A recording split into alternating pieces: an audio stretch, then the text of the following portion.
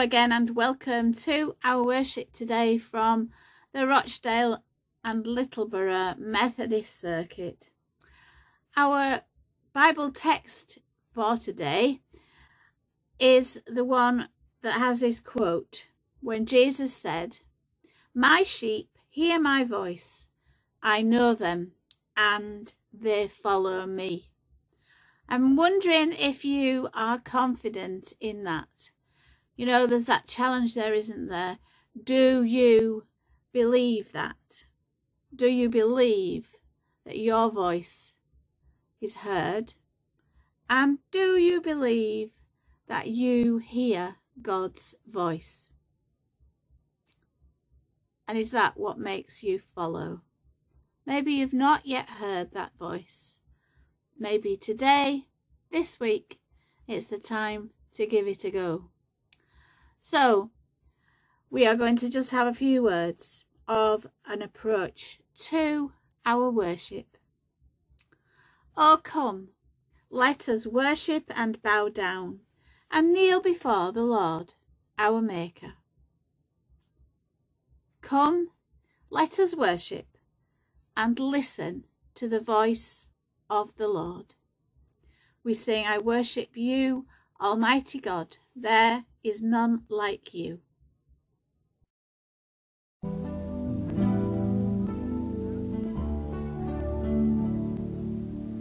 I worship you, Almighty God. There is none like you.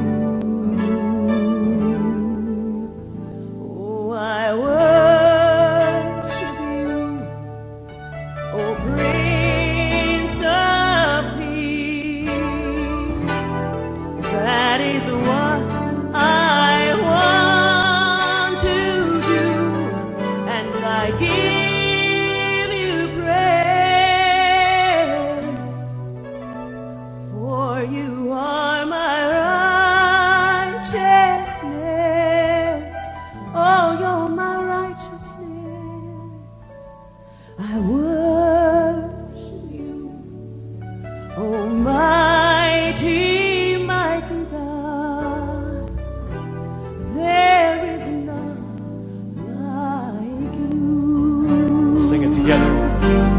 I worship you, Almighty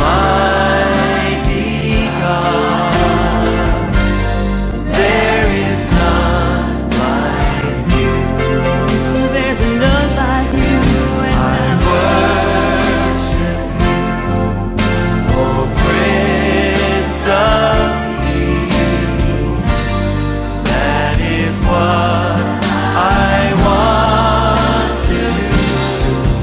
I give you praise, for you are my righteousness. you're my righteousness. And I worship you, Almighty God. There is none like you. Let's worship Him tonight. I worship you. Lift your voices. Almighty God. There is none like you. There is none, there is none, there is none. I worship you, oh Prince of Peace. That is what I want to do. Oh, I give you praise, for you are my righteousness. you're my righteousness. I worship you, Almighty God. There is none like you. There is none like you.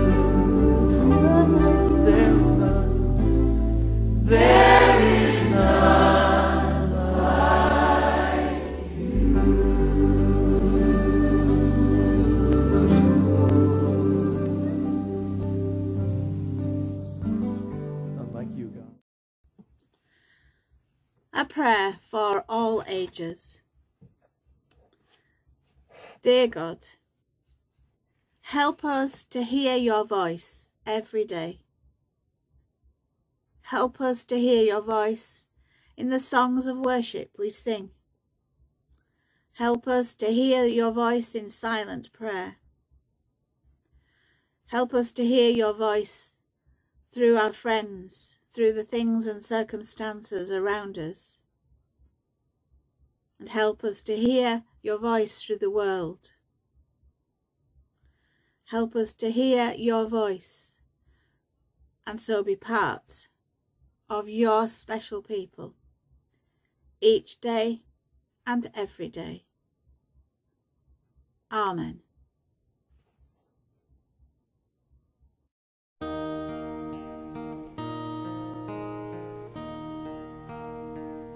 The Lord's my shepherd, I'll not want. He makes me lie in pastures green. He leads me by the still, still waters. His goodness restores my soul. And I will trust in you. And I will trust in you alone. For your endless mercy follows me. Your goodness will lead me home. He guides my ways in righteousness, and He anoints my head with oil, and my cup it overflows with joy. I feast on His pure delights, and I will trust in you. And I will trust in you alone. For your endless mercy follows me. Your goodness will lead me home. And though I walk the darkest path, I will not fear the evil one. For you are with me, and your rod and staff are the comfort I need to know. And I will trust in you. And I will trust in you alone.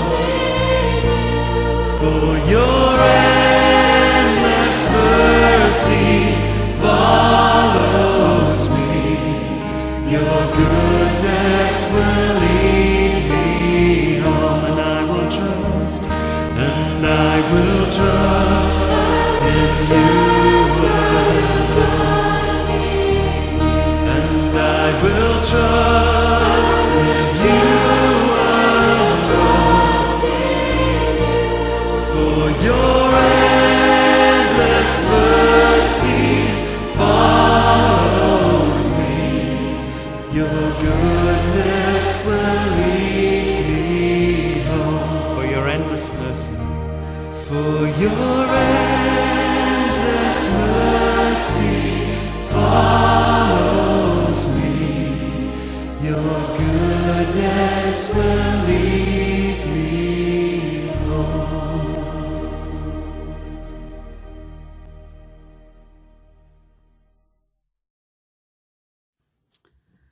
So the setting for that statement that I just introduced to you before we sang the song was set in winter. And last week we were set in chaos near the sea. And if you remember, we were brought out of the sea and invited to breakfast. Well, this week, I think it gets a bit darker still. If you can get darker from the chaos of the sea. But the setting, it states in the Bible reading that it was winter time. And I got to thinking, well, what does that mean for us? And you know what? I think it does mean that perhaps the people were in a bit of a dark place. The Jewish leaders at that time were trying to trick Jesus. They were trying to trap him. And we read that they actually were encircling him and barraging him with questions. I don't know whether you've ever felt like that as a follower, barraged by questions to convince others. Gets a bit scary, actually. But they were struggling to accuse Jesus of anything. They couldn't just find what they wanted. But nevertheless, he was in the midst of a hostile challenge. The opponents were asking just who he was. And I guess that is a question that we genuinely ask quite often. Some of us can be really certain, but others, we do need to think about it. We do need convincing. And so just as last week on that seashore, Jesus was about convincing his disciples, here he is now trying to convince the Jewish leaders, and I guess all the other people who were on the edges listening. He actually said, well, I've told you what this is all about, but you still don't get it. And even, I guess, some of his own didn't really get it. So that's speaking to our moments of doubt too. It does seem occasionally, or more than occasionally, that Jesus speaks in riddles. He didn't want to say anything that was going to put him in a place where people could silence him and stop him speaking. Not at that time. Now, I know it's good. We're often tempted to jump in with both feet, aren't we? And say just what we think right in that moment. Well, Jesus was being cautious. And I think sometimes that's a message for us too, that we don't jump right in. I know that it's a message for me when I'm tempted, which is quite frequently. Many people in public life and personal lives find this dilemma every day. There's something in the reading that I'm talking about today in the difference between sheep and lambs. You've got the experienced and the inexperienced. You've got the believer, the new believer, maybe the non-believer. You've got people who are really confident in their faith and people who are not. Now, Jesus actually says that the sheep follow him. That's implying maybe that the lambs don't yet. So there's hope, isn't there, for everyone, for the sheep and the lambs, for the convinced and the unconvinced. And you know what? With this particular tale, Jesus was actually offering security, because he said, no one's going to snatch anyone away from me, out of my hand. The relationship with him is secure, even though we think it isn't, even though sometimes we fail to hear his voice, even though sometimes we push him away, but actually that security is there. Even when we suffer, be reminded of this, especially if at this time you are going through the winter of your life or some pretty dark times. Now, Jesus says in another promise, he says that this relationship is secure and the gift of the sheep to him is the greatest gift he could ever have. And we do know, I'm sure you've heard the story of the lost sheep, that he will go searching for the ones that are missing to the very last one, the 99th of the 100. Of course, there are many more than 99 sheep who are lost. And then Jesus said something else, which was at that time a bit inflammatory, because he then spoke of God the Father. And this sometimes is a difficult concept, to think that Jesus and God are the same. But what he actually said was that we are united. And that was a bit of a red flag to the Pharisees, who were about to knock him down, about to throw stones and cast aspersions. They didn't understand. They didn't get it. And what's more, they weren't listening, because they were out to get Jesus. They didn't think he was who he claimed to be, and didn't believe it, and were just on a path of destruction. To sum that up, I think Jesus was asking, they were asking Jesus to end the debate about who he was. But he wasn't going to do that.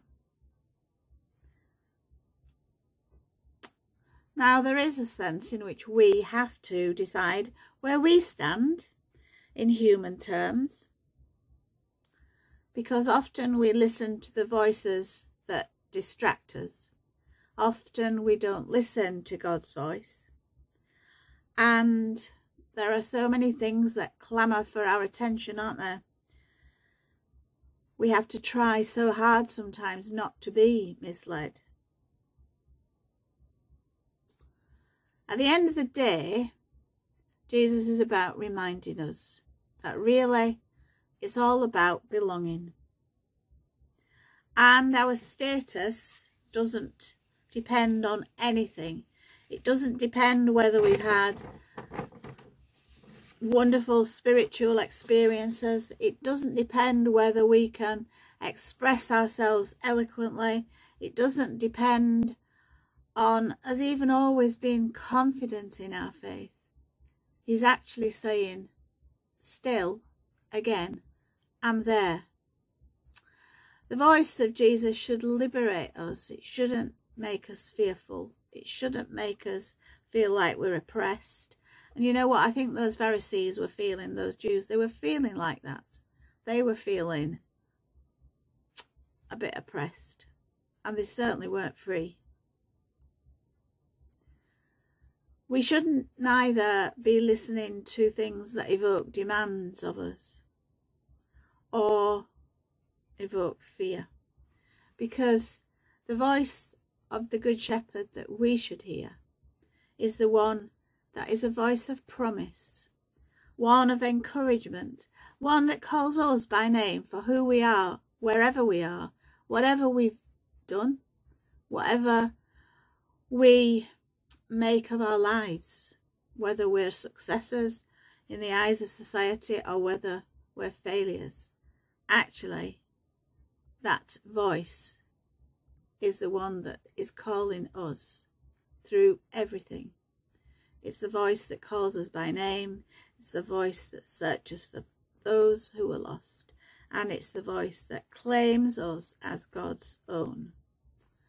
That promise that no one and nothing can snatch us out of his hand. So be assured, wherever you are at this moment, wherever you think you're going or not going, remember, you are held. I'm going to see if I can find the music to You Are Held. A group called Casting Crowns wrote this song, and it's really good. And if I don't manage to put it on this video, please look it up. Remind yourself, you are held. See you next time.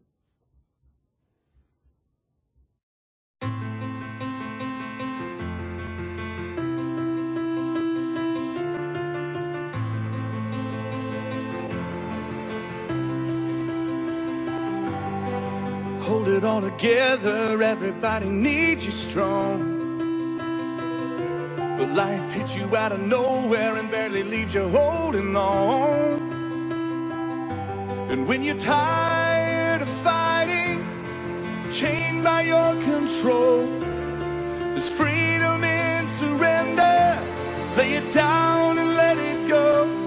So when you're on your knees and answers seem so far away, you're not alone. Stop holding on and just be held. Your world's not falling apart, it's falling into place. I'm on the throne. Stop holding on and just be held. Just be held. Just be held.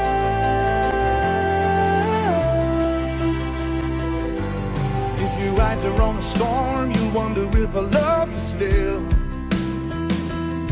But if your eyes are on the cross, you know I always have and I always will. And not a tear is wasted. In time you'll understand. I'm painting beauty with the ashes. Your life is in my hands. So when you're on your knees and answers seem so far away, you're not alone. Stop holding on and just be held. Your world's not falling apart, it's falling into place. I'm on the throne. Stop holding on and just be held. Just be held. Just be